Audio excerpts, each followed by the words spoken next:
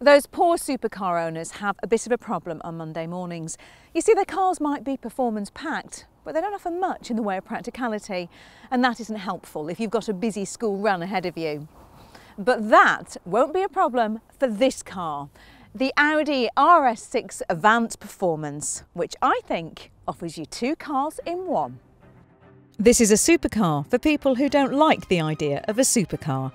A Jekyll and Hyde on wheels that at the flick of a switch transforms itself from a great-looking, practical family car into an insanely fast sports car, housing a 4-litre V8 engine that can give a Ferrari or a Porsche 911 a run for its money. Looks-wise, it's a wonderful combination of elegant and mean. Aggressive lines give this low-slung estate serious presence on the road, and the performance model gets a sports exhaust, unique wheel design, along with grey paint detailing for the front spoiler, front grille, mirrors, rear diffuser and window trims. All in all, this is a car that demands and gets an awful lot of attention, and that's before you start the engine. Fire it up and you get just a hint of what the engine is capable of. For full-on effect, you need to pop it into dynamic mode, which is just round there. Have a little play with the throttle and you'll get the kind of rewarding crackles and pops that will guarantee to have them frowning at the school gates. So let's cut straight to the chase with this one and talk numbers, which are both high and low in exactly the right places. Low? Well, that'll be the 0 to 60 time of 3.7 seconds, or the equally impressive 12.1 seconds it takes to go from rest to 124 miles per hour. As for the high, how does 600 brake horsepower sound? Now, this model has been spec with carbon ceramic brakes, which means the speed limiter has been raised to 189 miles an hour, which is in itself a limited speed. Let's just say it more than lives up to the performance part of its name. One of the things I love most about this car is a little button just down there that says car. It triggers the drive select system, which lets you play around with the car's setup. Stick it in comfort, you get an amazing family car. The air suspension irons out bumps in the road, it flicks through the 8 gears with awesome precision, and the impressive grip and balance give you confidence in even the worst weather conditions. And then, when you've dropped the kids off at school and there's no risk of anyone getting sick on the school run, you can treat yourself by putting it in dynamic setting. And that makes things a lot more fun. This puts the RS6 into full-on supercar setting. The suspension dampers firm up, extra weight is added to the steering, and the throttle response sharpens.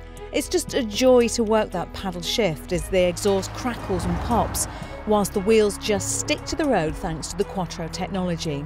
And all that performance and handling comes with the comforting knowledge that you've got those carbon ceramic brakes there just when you need them. Now, you might not be able to have quite as much fun as you would in a car that's whole focus is on its performance, but I'm going to forgive all that for this car's ability to be able to load it up with the kids, their bikes, the dog, your bags, and head off in it for a nice long weekend somewhere.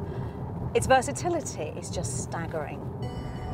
Of course, it goes without saying that fuel economy isn't one of its strong points.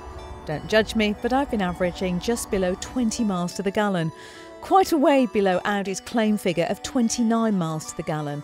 Although I do need to point out that I have become quite fond of dynamic mode. On longer journeys, my average has been far closer to the claim figures, which is remarkable for a car with the performance that this offers. Emissions, though, are similarly eye-watering. Be prepared for a hefty road tax bill and insurance that sits in the most expensive group there is. So that's the supercar part out of the way. Let's move on to its alter ego, which is its ability to be a brilliant family car. Of course, practicality is key here, and it's got that in spades. Here at the back, well, let's just say you can fit everything a family needs and then some in this boot. Back seat passengers won't have any complaints either. You'll fit 3 child seats across the back if you need to, and there are 2 sets of ISOFIX points, along with a third in the front passenger seat. Here in the driver's seat, you discover an interior as precise and beautifully put together as that V8 engine is. These seats are just so comfortable. They are perfect for a long journey, with plenty of adjustment for you, whatever your size or shape. So the gentle sweeping dash houses the pop-up multimedia screen. It's where you'll find all the car's various functions and all its connectivity. It's operated by this little rotary dial just down here. I mean, elsewhere the switches are really kept to a minimum, and most things can also be operated from here on the steering wheel. The whole feeling is one that really encases you in the car, makes you feel so comfortable in here. Everything is easy to operate and it just does its job with the minimum of fuss. You get some nice practical touches too. A large glove box, cup holders, decent sized door bins and handy storage compartments.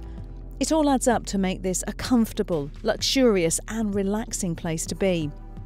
But it is worth remembering that in true Audi style, the options list is long, tempting and expensive, and you can easily end up speccing a car that breaks the £100,000 barrier.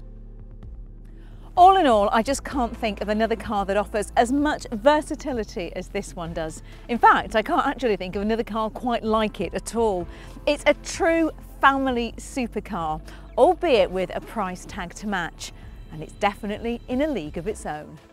Click on the videos to the left or the right for some of our alternative reviews, click on the play icon for our latest video and on the logo to subscribe.